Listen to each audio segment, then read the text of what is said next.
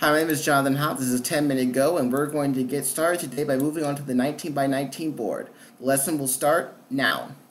Alright, so the 19 by 19 board can look a little bit intimidating to some beginning players, but don't let it. It's exactly the same game. Go doesn't change. It's not like there's new rules. Alright, you start in the corners, you extend to the sides, you have to watch out to make sure that your groups are alive and not dead.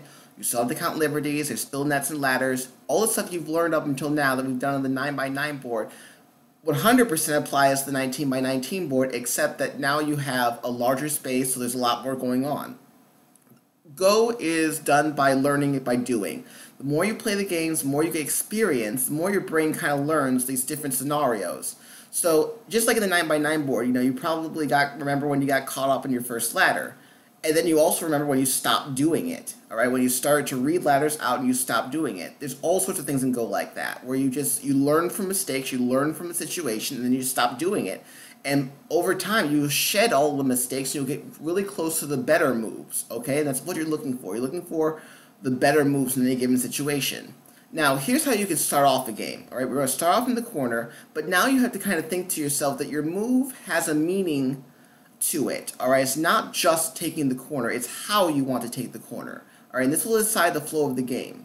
So, for example, you could start off in any one of these spaces, 1, 2, 3, or 4. Again, any other move you want to play is perfectly fine. Any empty space, as long as you follow the rules of the game, it doesn't matter where you play. I'm suggesting these 5 points because they're a lot easier, and you'll see them a lot in stronger players' games. You'll see them in magazines, you'll see them on a professional game.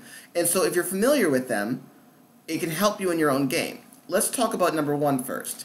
Number 1 is a low move. Okay, what I mean by low is it's 1, 2, 3. 3 spaces from the closest edge. Alright? Which basically means it's low. 2 and 1 will also be low moves. Low moves want territory. Okay, what I mean by that is you want to quickly enclose territory, space, and get those points. In exchange, you are going to give up outside influence. Your opponent will build a wall outside your stones. One of the cool things about Go is that it's all about sort of exchanges. I get one thing, you get another. Black gets territory, white gets outside influence. Okay, now black's territory is pretty cool, right? This corner is all blacks. Okay, white is not going to invade here. Okay, this is dead. Okay, this is dead. I think you play enough 9 by 9 games to know that this move is just dead on arrival. So that is black's territory. White, however, has this nice big wall, and this center is not claimed by anybody just yet. This could be very useful to have an outside wall, either to make territory or to attack a group. So if you're okay with that, then by all means, black can take this territory and feel perfectly legitimate doing that. So you can't get both, though. You're not going to get territory and outside influence. Another low move you can play is here, the 3-4 point right here. This is called komoku, although I will use the 3-4 point because I like to use English terms rather than Japanese terms, but if you hear someone say komoku, this is what they mean. Okay, this move is kind of cool because with one more move, you could add a move like this, and now you have a corner enclosure, okay, called shimari in Japanese, which you'll hear some people say, but corner enclosure makes sense. And now this is all yours, okay? This is all yours. Looks like the Price is Right. Right, this is all your territory. This little box right here is yours, okay, barring something horrible happening. So it's called Wuyojiao in Chinese because it's the corner without any worries. All right, this is very strong. With just 2 moves, you've officially taken the corner. Maybe you don't like playing the low move. Maybe you like playing high like this. This also works.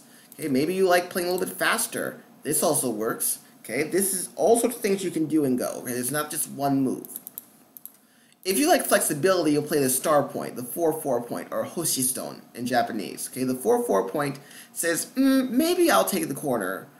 Maybe I'll look towards the side. All right, I haven't really decided yet. It depends on what my opponent does. So it's a very flexible move. So you might, end up playing something like this, in which case you divide the corner up in half and you extend along the top.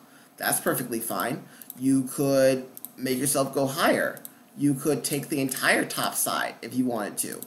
I mean, there's all sorts of things you could do. You may even have a game like this, where you play all star points, and then you decide to make a framework on the right side of the board. The 4-4 point is a wonderfully flexible move, but the problem is that later, maybe your opponent wants to play the 3-3 point. If he comes in, you can't kill him, but maybe you don't care. Okay, again, territory for influence. That's a common exchange. You'll see a lot in Go, so kind of just get used to it.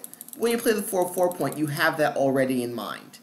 If the top is important to you, if you don't think that the low move is good, you don't really want the flexibility, play towards the top.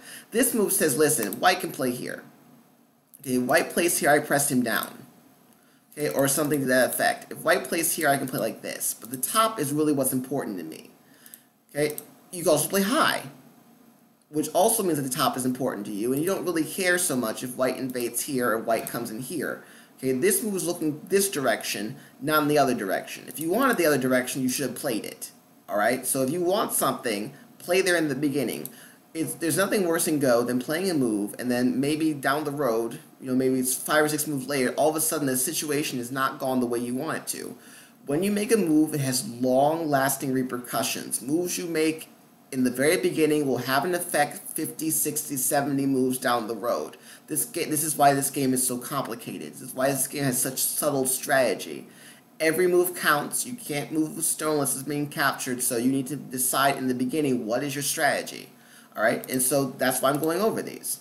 Now, you don't have to play any of these. You want to play here? Go for it. There are professional games where people play straight and smack dab in the middle. It's a much harder game. You don't have a corner. You're not starting off in the corner with points. You're saying you want to fight. Okay, and if you like fighting and you can read out ladders and you know a lot of standard sequences, I say go for it. I love playing in the center point.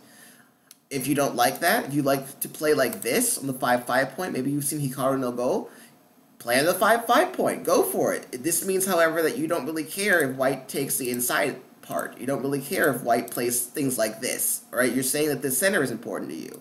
There's a professional player, Chou, who plays in Japan. Actually, his name is Zhang Xu, and he plays, like this. He play it on the large nice move from the star point. He has played many professional games. He's even won some, where some of his games look something like this. I mean, it looks crazy at first, but you know what? He makes it work and he likes it. So there's nothing to say that you have to play any of these 5 moves, as long as you understand that what job is your stone doing when you put it on the board. Alright, and again, games will probably flow like this. Each player will take corners in turn, and then what will happen is you'll start to approach different corners. Alright, you'll start to say, okay, listen, the bottom, I want the bottom.